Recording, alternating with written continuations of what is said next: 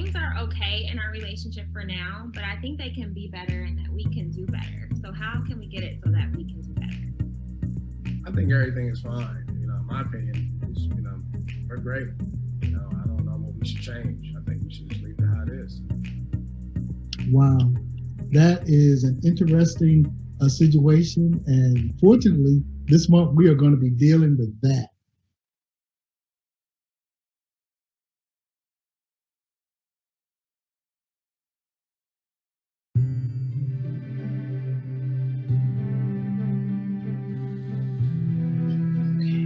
Well, praise the Lord. Welcome to the Holy Rollin' Rollins.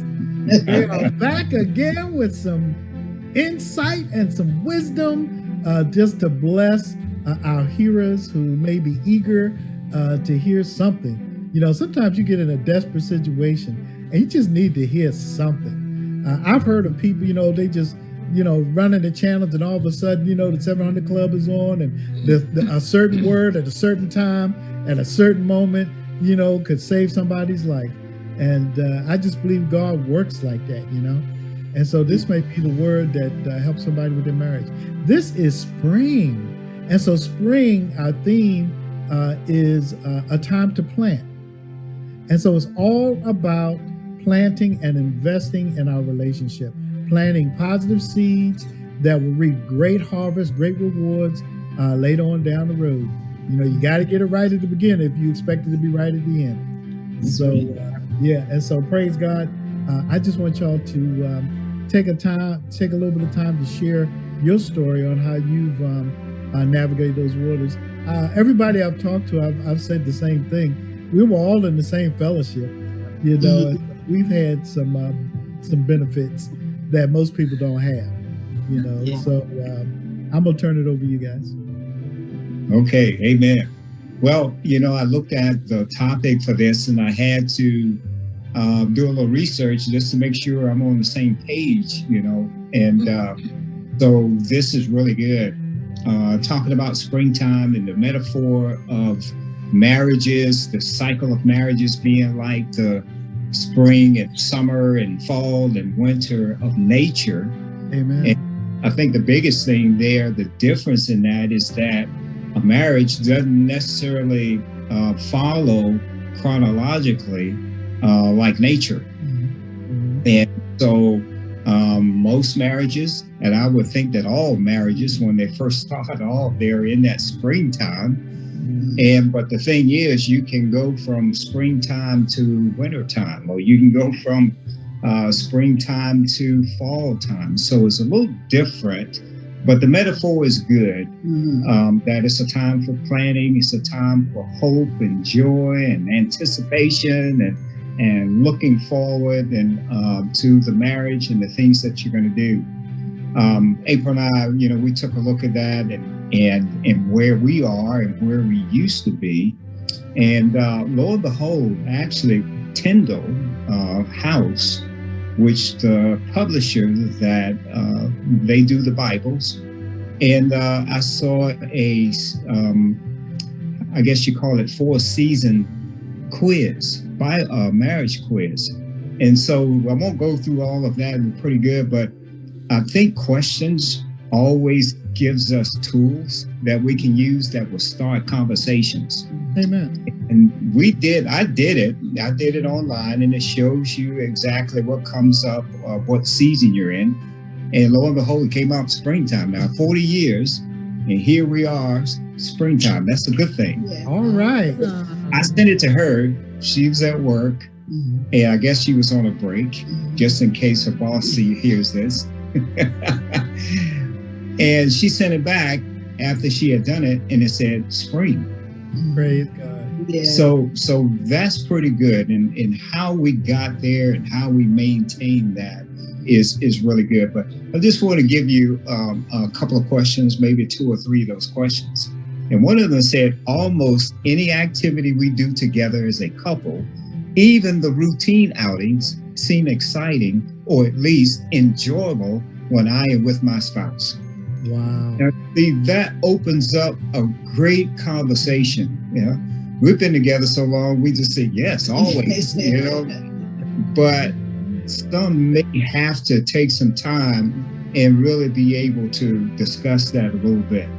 My spouse and I each have some of our own interests. I do not resent how my spouse spends his or her time away from me. So those are some good starter discussions in wherever they may be to kind of discover. We happen to be in the spring season in our marriage. Some may find that they're in winter, they may be in the fall, and so on. So I think it was a really, really good thing to do. And again, that was Tyndale, Tyndale House Marriage Quiz. Awesome. And just for those who out there say, hey, I want to do that, maybe that can start a discussion and we can talk a little bit. So the springtime, in these 4 seasons, you know, we talk about emotions, we talk about attitudes, we talk about actions. Emotions, what is my emotion like now in my marriage for the last 4 weeks, or for this week, or for last month or last year, and so on. And out of emotions will come attitudes and actions. So all of that kind of flows out of that. And so I kind of reflected back on last year, 2020, and which was a hard time for me. And just in case there may be someone out there who they have a difference of age in their marriage. I'm 10 years older than April. And at this time in our life, it shows for me, she's 61, I will be 71 this year, God willing. And when I turned 70, a lot of things happen up here in my mind, you know? Yeah. And so it's but let me read a scripture first before it will help explain that just a little more. And it's Ecclesiastes chapter 4, verse 9 and 10. And it's really 9a and verse 10. And it says, 2 are better than one. If one falls down, his friend can help him up. But pity the man who falls down and has no one to pick him up. Wow. And so that is so awesome there. It's almost like the thing we say, okay, we're going to go to the gym. It's best to have someone with you so that when one says, I don't think I'm going to do that today, you know, and another one is picking that one up so that you can meet your goal. And in this particular way, just to kind of explain it a little further, I was kind of going through some things, 70 years old, ministry goals in jeopardy. Lord, this is late in my life. I don't know if I'm going to get there, you know? So you do the reality check, you know, it's kind of those natural things. Lost a great friend, went home to be with the Lord. Then the pandemic and all of that stuff. So kind of a lot of stuff going on, and I'm thinking, but here she is to pick me up. Amen. She's there to encourage me.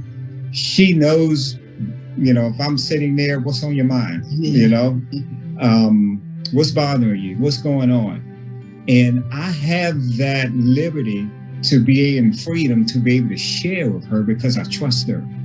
And that is so important to know that this sacred information that I share with her, that she's not going to share with anyone else. And she's the one who understands that. And out of that, I was losing hope. Man, I was losing hope. You know, it's like I was being stripped of so many things that I had looked forward to. And that's partially, I know that the Lord helps us to look at him and say, I'm your hope. Right. And so as much as I hope in our future and the things that we have, as much as I have hope in ministry, desires and longings, as much as I have hope in my grandkids, but he is my ultimate hope. Yeah. So he helped me work through that. So it was still a summertime, but someone said it this way, poison ivy came out. You know, I mean, you've got these irritations in springtime that actually come out. Oh, we were supposed to go to Alaska, and we had to cancel our trip. And we were looking forward to that. You know, we're really looking forward to that.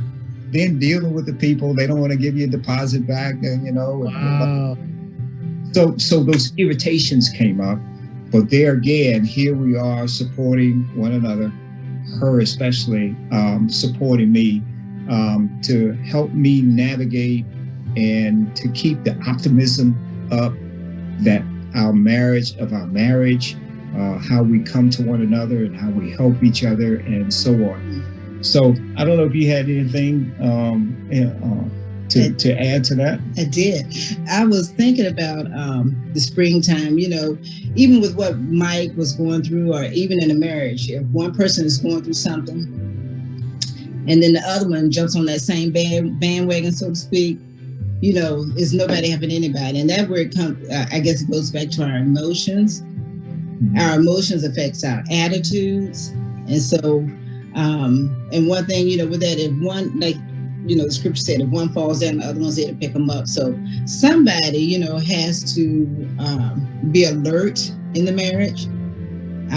You know, I've seen people, you know, maybe the spouse is in a mood or attitude because of what's going on in the other spouse. Well, I'm gonna get an attitude too, you know, because, you know, the communication breakdown. But in the spring of life, I guess where we are, we've been through a lot of that stuff, and we know how to. We see the signals. We know how to make sure our attitude is right. Not to catch an attitude because the other person has an attitude or the other person is going through something, but to build each other up. And that's where that nurturing and the communication and things like that come in. And that's, you know, sort of that springtime in life. You just know these things. And like Mike mentioned about the poison ivy that comes up. What do you do with it? You get it up, you pull it out, you do what you have to do to pull it out. And that sometimes take that working, gloves. But you prepare, okay, let's use the gloves, like you prepare yourself through the word, through prayer, you know, to work in that relationship, you know, in the springtime. And you also get to the point where, you know, it's just a season, okay? He's not gonna be that way all the time. She's not gonna be that way all the time. But somebody has to take the stance and understand that and be there, you know. And so that's that kind of springtime thing. You know, you see things going on, you root it out, you do what you have to do to get it out of the way, you take care, you got like poison ivy, you have to spray something on it to kill it, you do what you got to do, you got to put some prayer on him. That's what we have to do, you know. So. Amen. That is so powerful, man. That is really profound. When you think about springtime, before you plant anything, you've got to prepare the soil. Yes. You got to prepare the ground. And even the Lord in this parable, he talks about planting the seed in good ground. You know, and how some seeds, they fall by the wayside. Some seeds, they get tangled up in the weeds and when they start to grow. But it's almost like the more mature you are in your relationship, you are more readily and easy to recognize the condition of the soil, you know, and you know what to do for that soil, whether it's clearing stuff away, whether it's sowing encouragement or affirmation, whether it's just reassurance, whether it's just a feeling of love, you know, and commitment, you know, and security. Like, I got you. You know, I'm in your corner. I support you. And so that's powerful. For our younger viewers, they have to learn how to do that. You know, you've got to learn how to do that over 4 decades. Y'all learn how to do that, you know. But it's a little bit at a time. It's one step at a time. And it's being attentive to each other, paying attention, listening to one another. Getting to learn those intricate details about each other.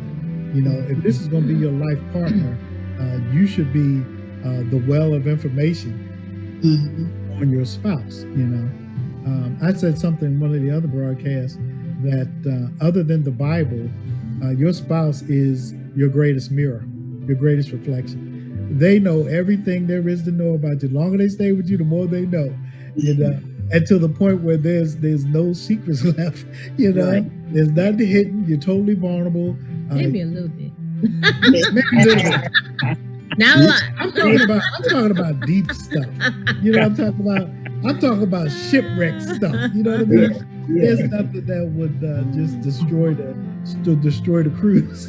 Destroy the cruise ship. Yeah, that's true, babe. Yeah.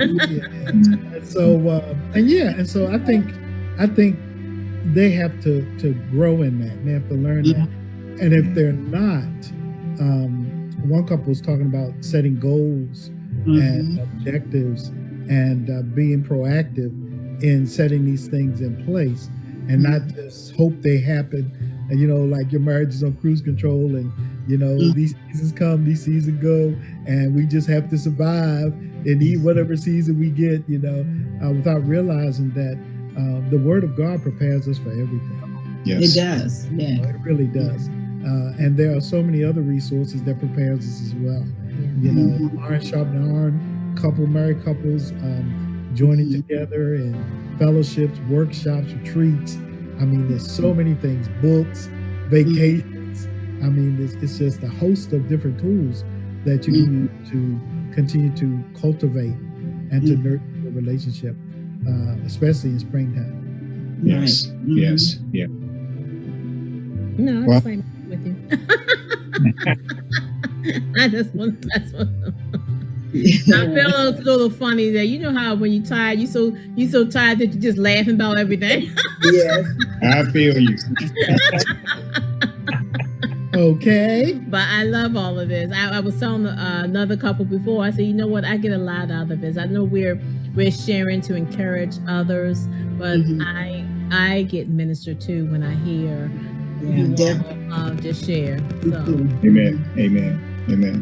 And I was, just an opportunity to affirm my wife, and others will see that she is I have seen her grow. I mean, it's just wonderful. Way back, she was 20 years old. I robbed the cradle. I was 30. Almost 30. Yeah. I told you, a week. I think that was a week. 30, okay. But she is the most remarkable woman that I have ever met. And in all the phases and all of the intricacies about, okay, all the intricacies, all of the things that go on. And I think the only way that she will really know how wonderful she is if she saw someone like her. Wow. You know, I mean, she just doesn't get it. And I recognize that is humility. And but she has done some wonderful things in our marriage, and I'm sure she would say the same thing. She's chomping at the bit. I'm sure she would say the same thing. But there were some difficult times in that. But we know each other so well. I think that's the main thing, and that's what happens over time. Yeah, we've. I know in our marriage we've been through all the seasons. After spring, because like I say, it's a point now where we are where we know each other. You know, we can almost think what each other's getting ready to say. You know, it's that kind of growth that has come. We've learned to read, like I say, to read each other, to understand each other, and things that would have made us, let's say, upset. Let's say maybe back in summer or sometime, it doesn't upset us now. You know, we've learned to understand, just truly to understand each other, and to, you know, trust God in our relationship. You know, as we grow, we're still trusting God, you know, in our relationship. When we encounter situations or weeds that need to be pulled out of, you know, the relationship, we still, you know, we go to God, we go to each other, and we just, you know, we talk to each other, we discuss, and I think that builds the confidence in your marriage when you know that you can talk to one another, when you know you know, I don't know, I guess appreciate one another. You know, you're grateful for one another, and instead of looking at the negative things all the time, look at the positive spin, you know, on the relationship, because there's a lot of positives, a lot of good things in most marriages if we would but look for them, you know. And we pray with each other. And I think that is, and I've mentioned that before. So many husbands and wives, they pray for one another, but to pray with one another is just so awesome. The things that the Holy Spirit will bring up and express it in the right way that will touch each other's hearts is just wonderful. Yes. You know, I love the one thing you said that really is sticking with me is about poison ivy. Because you don't plant that. Nope. You know, that's not intentional. That's not something that you plan to do. Right. But it crops up in the most peculiar places. And the interesting thing is both of you recognize it when you see it. Yeah. And so if these toxic or poisonous things or things that could cause terrible rashes, irritation in your relationship, you have to be able to recognize it, number one. And then you have to be brave. Yeah. Yeah, you got to be brave, you know, because somebody's got to get rid of it. Right. If both of you, rarely is both of you getting rid of it at the same time. Usually it's just one stepping up to go ahead and kill that poison ivy and get it out of there, you know, so it doesn't come back, you know. And so even in a relationship, we have to be able to be vulnerable with each other and transparent with one another and be willing to say, okay, that's poison ivy. That's toxic to our relationship. That's going to cause problems. So let's together, you know, let's seek the Lord and let's work together to get this out of our relationship. I love that analogy. Yeah, and that's quite different than what some of the other folks are saying, which is really cool, because that gives a different perspective. Right. Even the seeds is not coming in order. I love that because you get two winners. Right. What are you gonna do there? You know, you hoping for spring. Yeah. Can't wait for spring. It ain't come yet, you know. It's like a long winter, you know. And what you do in the winter, you know. And but you know, the Lord helps us if we're faithful. The Lord helps us prepare for the winter. And a winter can actually turn into a good thing. Yes, it can. Yes. Yeah, it can grow you up. Yes. Yeah, it'll grow you up. Yeah, and you want to having to keep each other warm because ain't too much else out there keeping you warm. You have any final thoughts, Angel? You know what, April, when you mentioned the part about things that used to bother you maybe 10, 20 years ago, those don't bother you anymore. You know, that's so funny because I was thinking about that myself, you know, even, and then that shows maturity. It just shows the growth in your marriage, and it just shows how you work together. So that just really blessed me when you spoke, you know, about that. So that's good. Yeah, sometimes you have to look at those things and you know, you think about it, a lot of times it's not really that big of an issue, you know. You know, when you think about it, when you get out your emotions and attitudes, you know, when you really put things in check, you'll see that really was not such a big issue after all. And that's what keeps you growing and strengthening your relationship. Yeah, and then you kind of wonder, like, dang, why was I so upset about that so many years ago? What was it? Right. And again, like you said, your emotions was in it. You know, that's not a big thing. You know, Exactly. You know, a lot of times, I've heard this said too by one of the couples, that if we go to God first, you know, and put it before Him, He will turn something that's micro into macro. Yes. He'll turn that daggone the magnifying glass around, and instead of you being all up on it where you can't see the forest for the trees, you get the big picture. And you be like, I'm not gonna even address that. Yeah. I'm not even gonna, that's like just an argument waiting to happen, and to no benefit.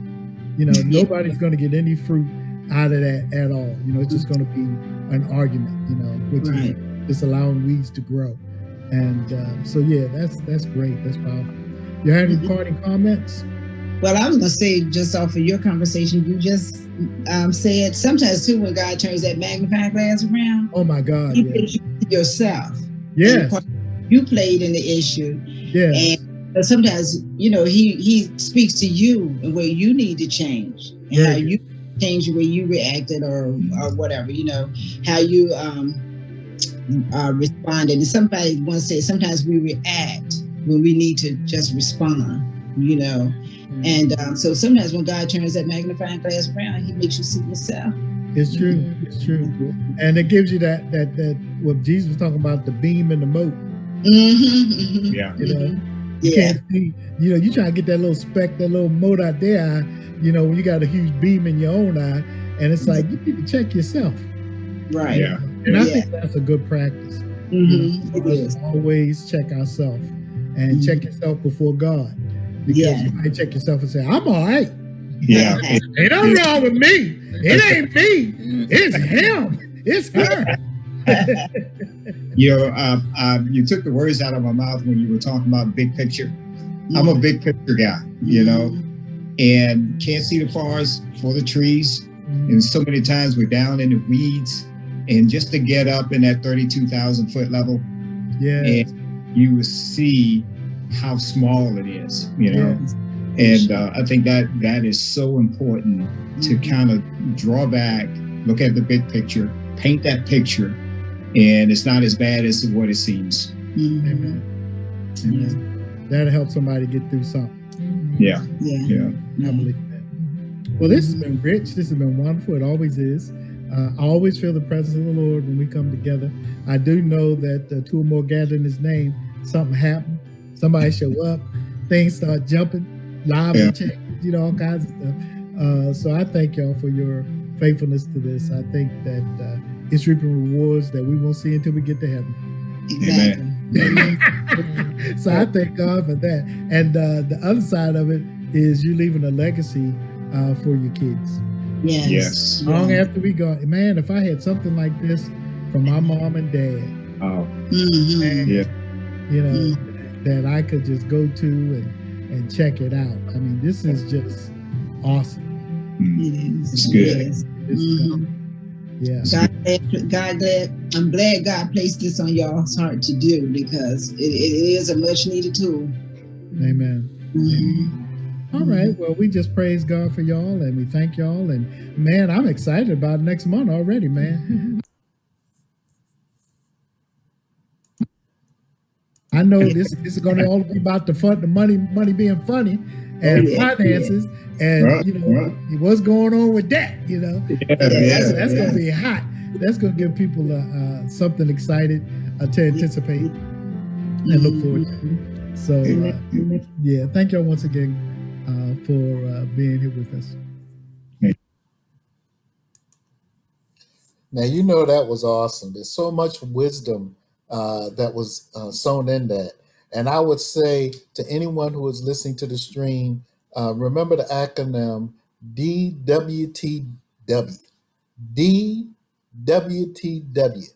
Don't waste the wisdom, that has been won through many years of challenges and struggles. And the journey was long and hard for many of us, but God has brought us to this special place where we can look back and we can just reflect and just share the testimonies that the Lord has given us.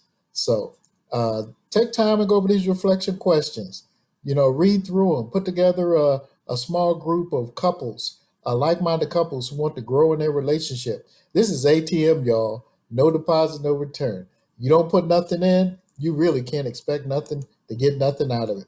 So look forward to the next broadcast. As you can see, we stream on Tuesdays at 12 and Thursdays at 6 p.m. So God bless y'all. God keep y'all, and can't wait till the next stream.